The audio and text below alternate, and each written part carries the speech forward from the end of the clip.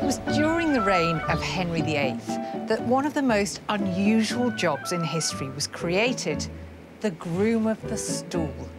The role entailed monitoring and assisting in the king's bowel movements. And this is a replica of Henry's toilet. So you'd think a job like this would have been given to the lowest of the low in society.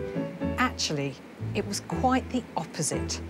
Grooms of the stool were most often the sons of noblemen and the gentry. It was the most intimate contact anyone had with the king outside the bedroom. And time with the royal derriere also meant time with the royal ear.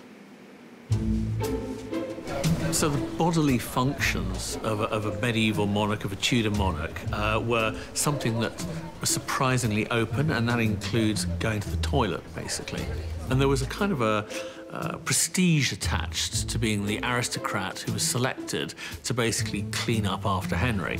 So, you know, these aristocrats wanted to be down there getting down and dirty with Henry's backside.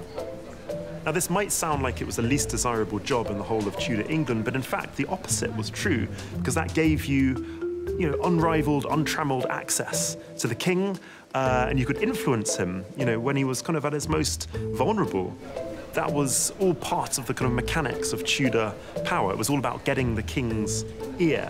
And factions formed, and usually the rival factions would try and recruit the current groom of the stool so that they could kind of, pour ideas like down the ear of Henry as he was sitting on his beautiful kind of velvet toilet.